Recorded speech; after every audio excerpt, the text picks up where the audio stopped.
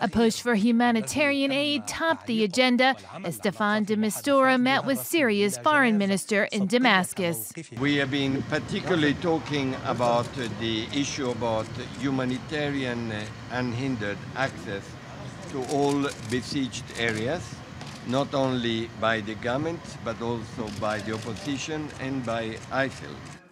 According to the UN, 46 Syrian towns are cut off, lacking food, electricity, and running water, and putting the lives of over 1 million people in jeopardy. The UN envoy to Syria is also there to discuss the implementation of a ceasefire due to take effect at the end of the week.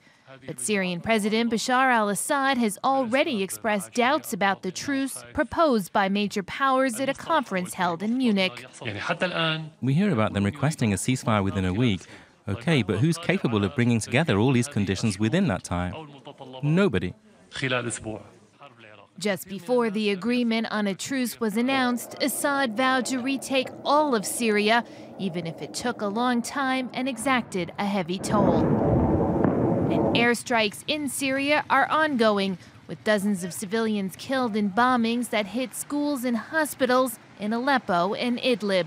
Such attacks are a blatant violation of international laws. Among other consequences, they are further degrading an already devastated healthcare system and preventing access to education. Even before it's been implemented, the hope of a truce seems to be slipping away. So too does the prospect of constructive talks between the Syrian regime and the opposition.